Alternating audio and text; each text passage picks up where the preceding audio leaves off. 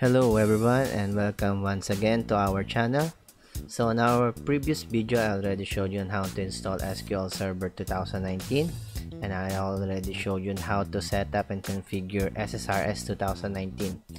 Now I'm going to show you on how to install Report Builder, and we will try to create a simple report after we install the Report Builder.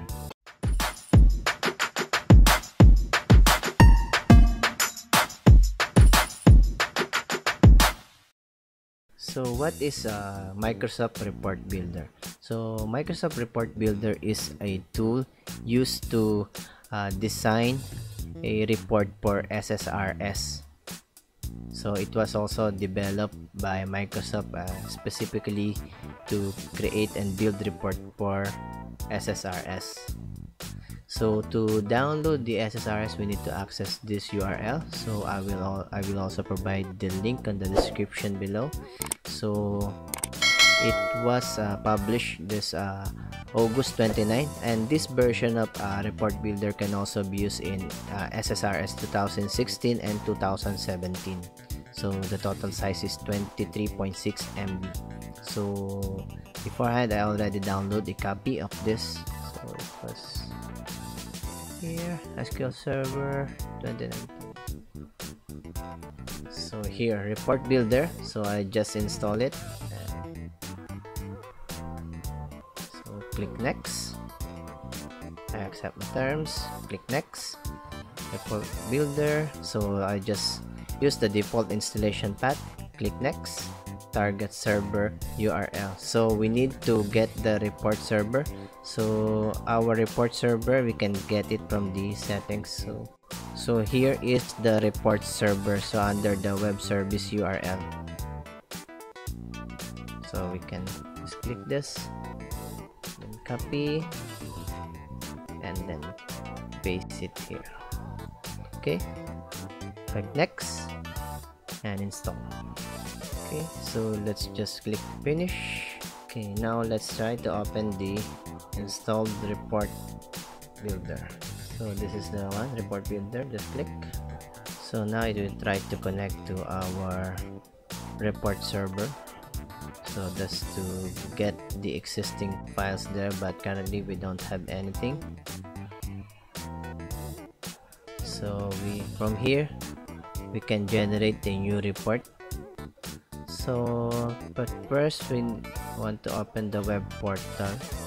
So under the web portal, we will just create a new data source. So this data source, we will use it on every report that we will create on Report Builder. So we have a universal data source to be used. So let's try SSRS.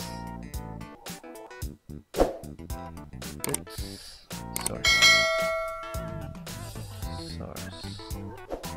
And then Microsoft SQL Server, then this one, let's just change. So this is our SQL Server 2019 server. So this is my computer name, and this is the instance of our SQL Server. So how do we know that this is the correct instance? So from here, once we connect, so this is the server name.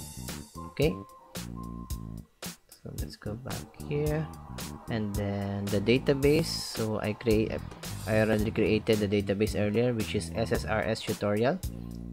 So this one, just need to copy this one and then change it here.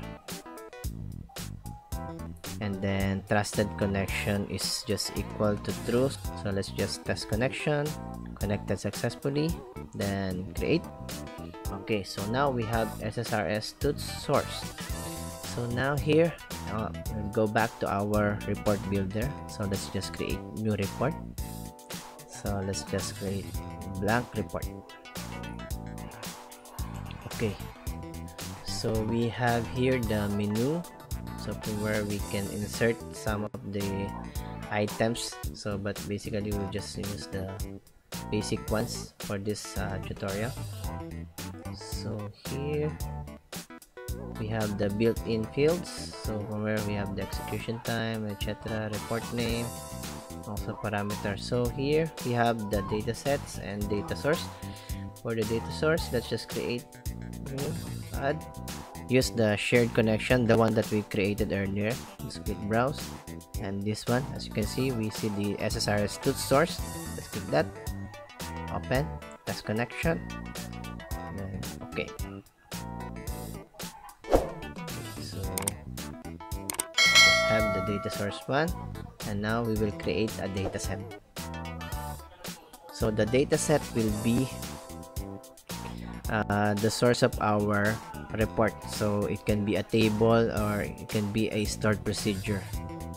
Data source is data source 1. Let's just do select asterisk from employee and designer, run. So should be something like this. Click OK, and then fields. So as you can see, it pre-listed the fields that is available on our table. So let's just click OK. Okay, so this, we will just design our report. So let's just remove this. So let's just add header. Then inside the header, we just insert a text box. So test SSRS report. Okay, so just increase the size. So this header will be printed on each page of our report. Same goes with the footer. So this is the execution time, so just leave it right now. So now let's just insert a table. So from where we can put all the fields. So this will be the header. So let's put the card number, card name, department, and section color, right, and then department type. Okay. So let's just design like this.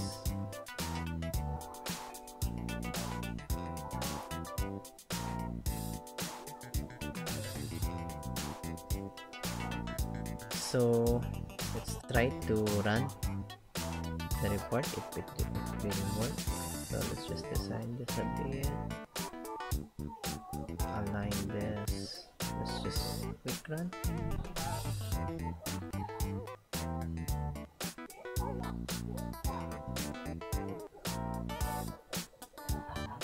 So it will take some time because I think I have 4,000 records on my table. So let's just minimize it.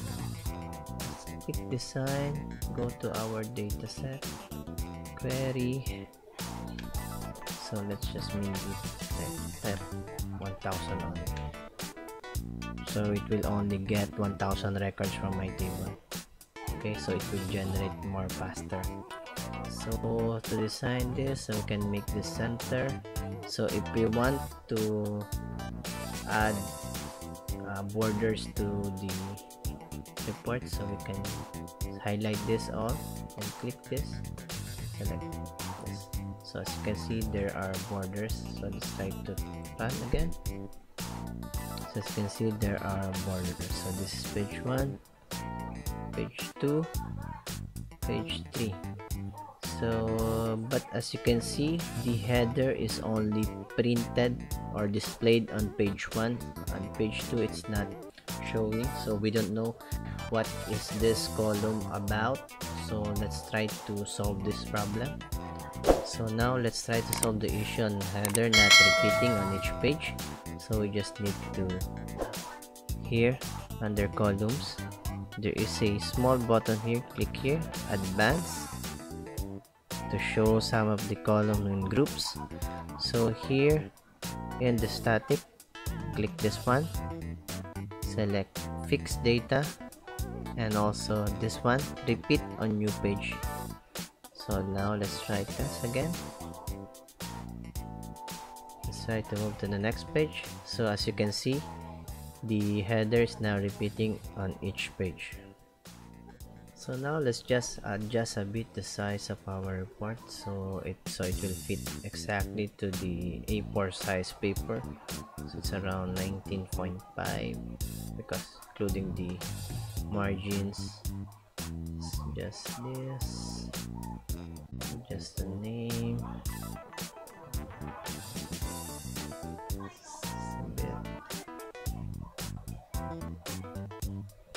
okay. So let's try to run again. Okay, so now this is our report. So now we will save our report. So just like save as. So as you can see, it will be saved on our report server. So let's just try test report 1. Save. Okay, so let's try to go to our server, click refresh or F5. Okay, so as you can see, this is our new report created. Okay, so let's just discuss a bit about this parameters. So this parameter can be used if you want to pass some information or details to use report. If it can be coming from a ASP.NET MVC or any program that you use to call your SSRS report. So let's try, for example, add the parameter name, header, title, from header title, so just text. Okay, so here let's just change this instead of a fixed header. So let's try to get it from the parameter. So let's get expression. So instead of test report, so let's click parameters and click header title. Okay, so if we run the report, as you can see, it will not generate automatically, but because we need to provide the parameter, which is the header title, test report, and then click view report. So as you can see, whatever we type here, that will be the header, or that will be the value that will be provided on our header. Okay, so that is the purpose of this parameter. Okay, so another thing that I want to discuss is the other objects that we can insert on our report. So earlier we used this table. So aside from this table, we have this matrix, so but we will not tackle this because it's a little bit out of the topic, because it's more advanced. We can also have a list, and we can also insert charts. These are the charts, also the text box. So basically all of these are just text box, and we can also insert images just in case if we want to put a logo on our header or anything. And we can also add lines just in case if we want to put lines anywhere here, and also rectangle. And sub report, maybe we can discuss it in a different tutorial. So header is just this one, and then the footer is this one. So now we have successfully created a new SSRS report, and we have successfully saved it in our report server. So on our next video, I will show you on how to display this report into a ASP.NET MVC project. So hopefully I can see you in the next video, and thank you for watching. Hope you like and subscribe to this channel. Thanks again. Bye.